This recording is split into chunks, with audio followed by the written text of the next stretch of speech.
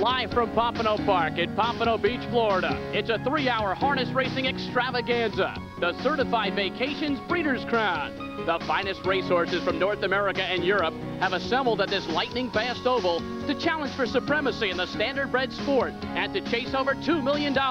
The most prestigious night of harness racing for 1990 is just ahead.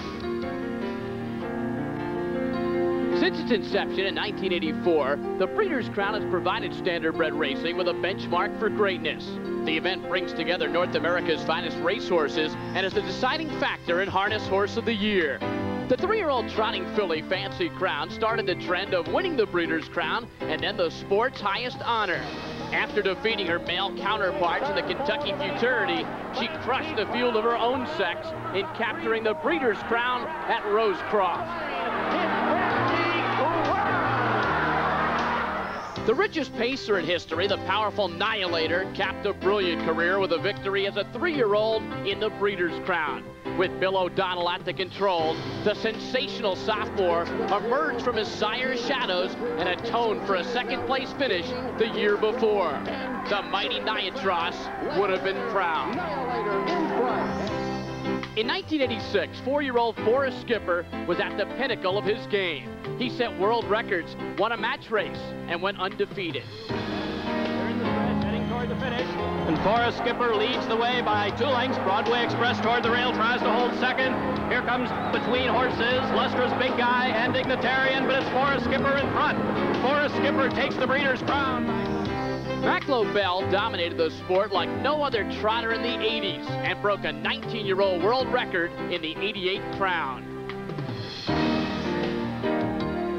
It's a late for mile and Trot, now they turn wrong. Macklow Bell all out for the world record. Don't get lost, won't toward the outside. Macklow Bell the rail, has the lead. That's Macklow Bell. 10th the mile, 156 flat. And it is a world record. A year ago, Matt Scooter won harness racing's most cherished prize. It took a sensational win against a star-studded field to earn it. The Charlotte Chance has Matt Scooter under drive, and here comes Fantastic in the final yards, pound side, running Macklow Bell. It's Matt Scooter leading the way, scoring easily by 3. Check the teletimer, 153 and 2. The statistics are simple. In the 6 years of the prestigious competition, the Horse of the Year has always captured a Breeders' Crown event on the road to the top. And if form holds true this year, Beach Towel will follow in this great tradition.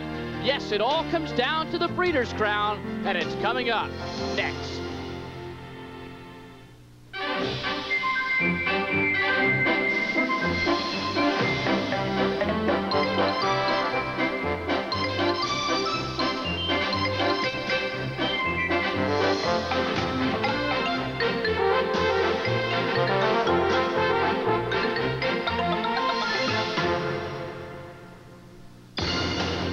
It is a windy November night on Florida's Gold Coast as we present the Certified Vacations Breeders' Crown.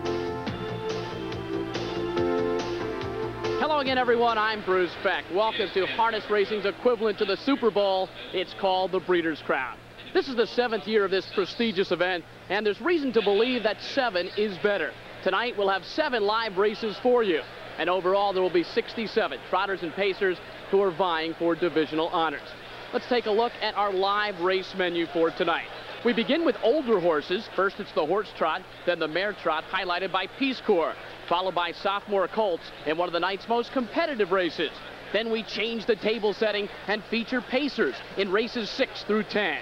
Indeed, the main course will be the 3-year-old colt pace as Beach Towel looks to solidify Horse of the Year honors. The overall purse tonight is plentiful with $2.3 million up for grabs. Joining me on tonight's broadcast, my partner, Gary Seibel. And Gary, what makes the Breeders' Crown so special? Well, Bruce, tonight is special for a lot of reasons. First of all, it obviously brings together the best trotters and pacers in the sport of harness racing in 1990, and it gives them a definitive year-end seasonal championship for them.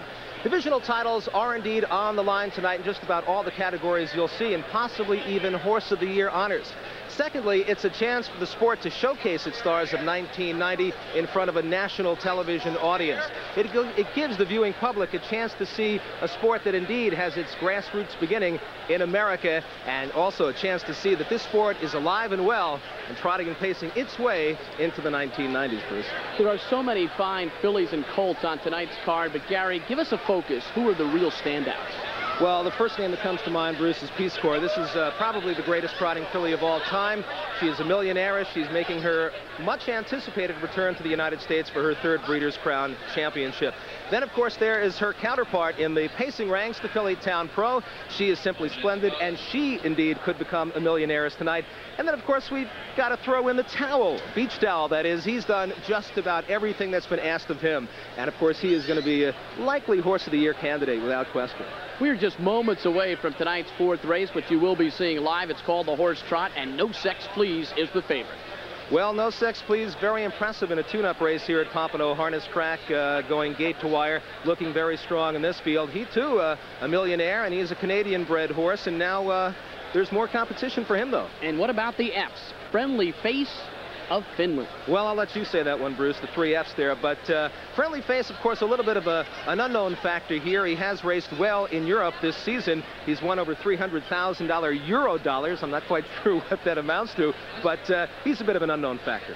Here's a look at the odds for the Horse and Gelding Trot, the fourth race on tonight's card. And as you can see, Keystone Chic was scratched, and No Sex Please is the overwhelming favorite right now at 2-5.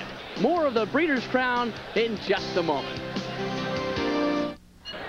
Welcome back to Pompano Park for the Breeders' Crown. Right now, we'd like to introduce you to the rest of our broadcast team. And first, we go to the man who called all the Breeders' Cup action at Belmont Park last week.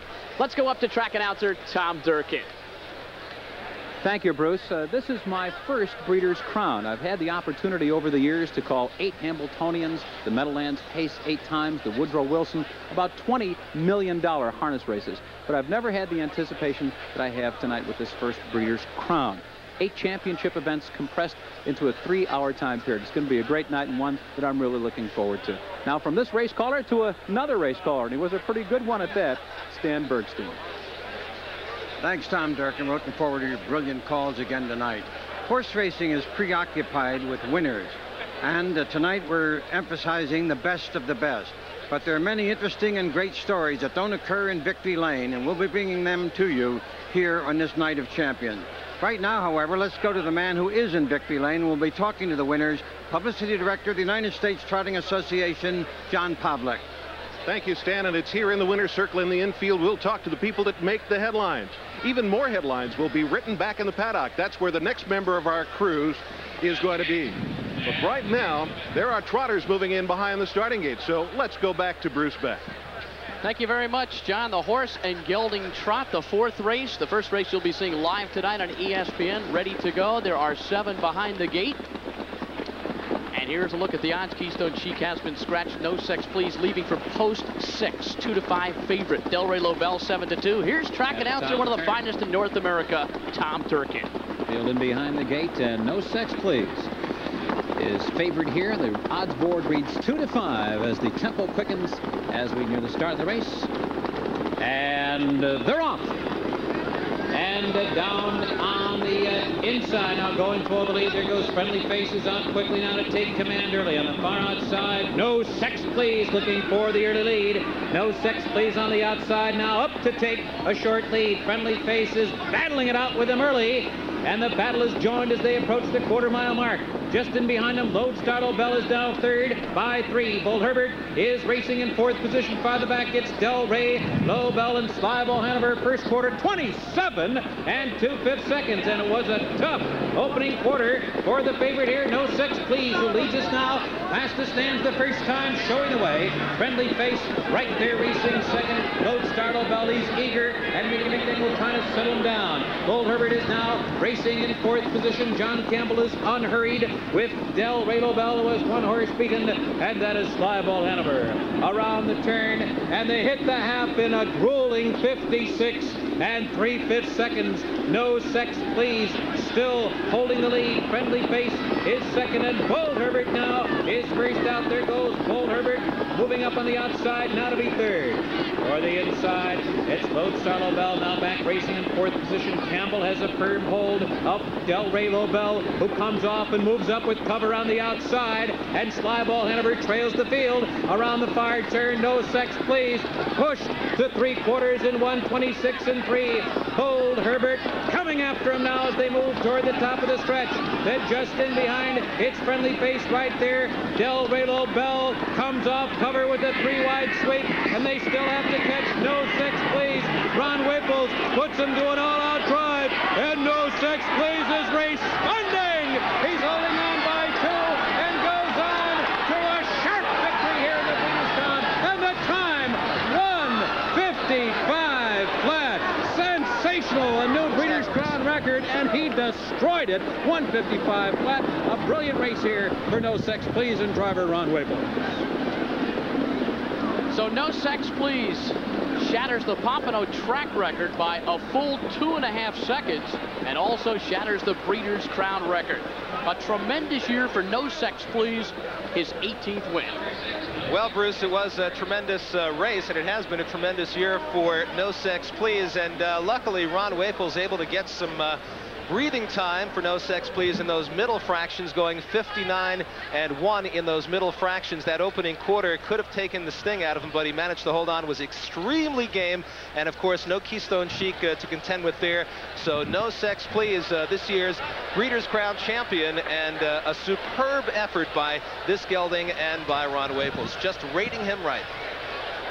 This horse is owned by Ron Waples Jr., driven to victory tonight by Ron Waples Sr. No Sex Please wins the horse and gelding trot. No Sex Please was scratched out of this race last year, and No Sex Please, the fastest age gelding in history, set a mark of 1:55 at Lexington, breaking Indianapolis record, and again tonight the time 1:55 flat. Tremendous year for No Sex Please, and this is the first Canadian bred, the first Canadian sired horse to win the Breeders' Crown. Well, Bruce, as you say, an absolutely extremely fine performance by No Sex Please. Right now, let's go to John Pavlak.